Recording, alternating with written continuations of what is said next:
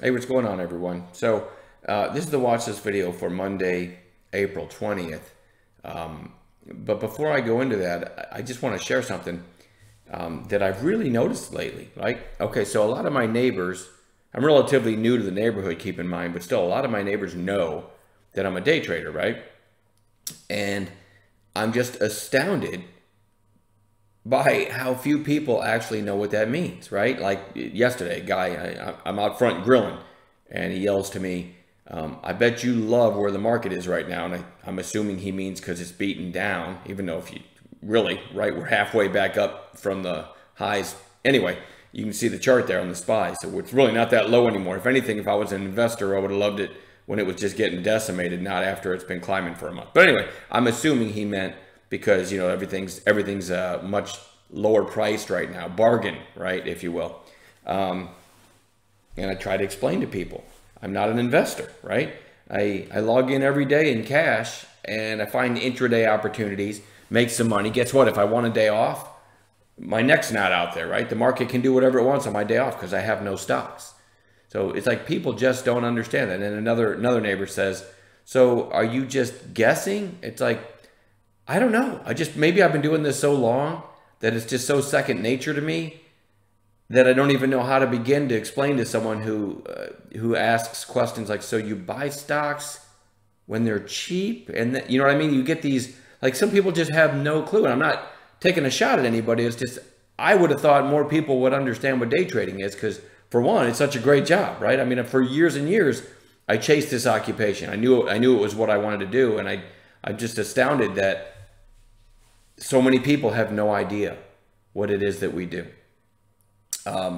Maybe that's a good thing, right? Maybe it's keep it our little secret. I don't know.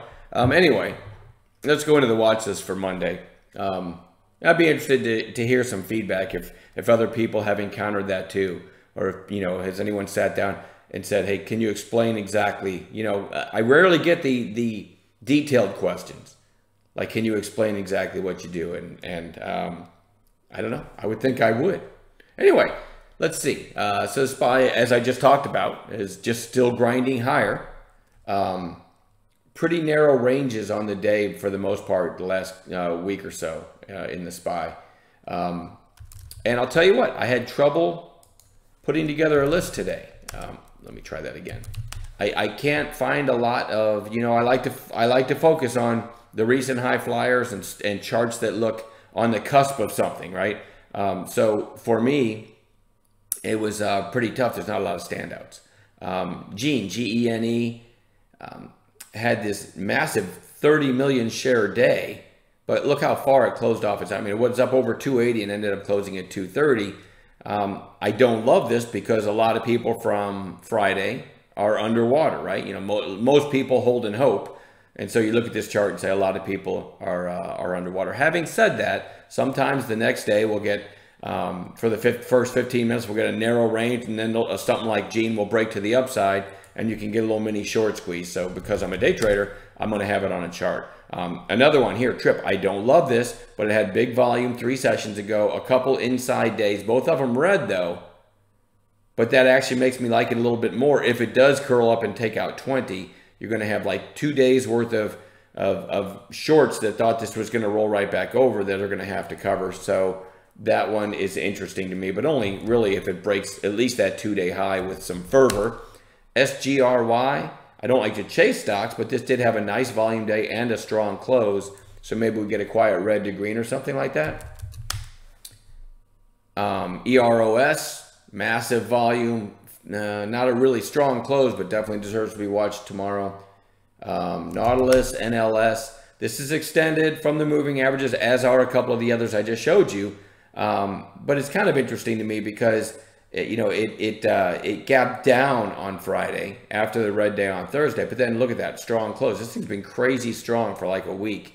I don't like trading stuff that's extended like this. In other words, like the 20 days all the way down here and it's trading up there. But it's resilient enough that I want to keep my eyes on it. ECOR, nice gap up on Friday. And let's see, pretty good volume for that stock and closed relatively close to its highs. And I view this and say, hey, here's another potential catalyst right here. and had this big pop back here. So that's an interesting looking chart. BSGM is a fairly handsome chart. You have this nice pop, lower high, and you draw a trend line here. Follow my mouse cursor. It broke that trend line, right, on Friday with decent volume, and you've still got a potential catalyst of 622 break up here this week. So I definitely want to keep this on watch. I have watched this thing trade, though, and it's pretty thin and whippy, so you want to be careful with it. BLPH, couple massive spikes, but got slapped back down. You had a nice gap up here about a week ago, topped out at 14.29, came back down, kind of riding the 8-day, but starting to curl back up. And this is a low float stock, so this one's interesting to me. If we break through 14 on Monday with volume, again, I look at this and say, well, over 14.29, this one might squeeze. So that one's on watch. A couple more. NEPT had this nice 3-day move, and it's really kind of flagging since then. Not in love with that, but we'll watch it. And I want to throw one oil play on watch. So I chose Apache because APA, because it was one of the better looking charts. They had this spike back here, came back down to the 8-day and kind of turning back up. So that's kind of my chosen oil play if oil rallies, because oil, I use USO to track oil, is so beaten up here that one of these days it might get a short covering bounce. Who knows, right? But I think an oil play makes sense to have on watch. You could also have like a restaurant play. I usually look at EAT, a retailer like Kohl's or something. I didn't want to throw something from every sector on watch because I try to really focus on stocks that are recently in play. So that's my fairly small list going into Monday. We'll work together in the chat room in the pre-market and find some decent gappers to watch as well. And I suspect we're going to catch some really nice trades again this week. I went out last week at highs for the year, as I most often do, unless I have, one of my 2 or 3 blunders that I average every year and, have a nasty day. But otherwise, the chat room's been really solid. Teamwork's been great. And let's do it again on Monday.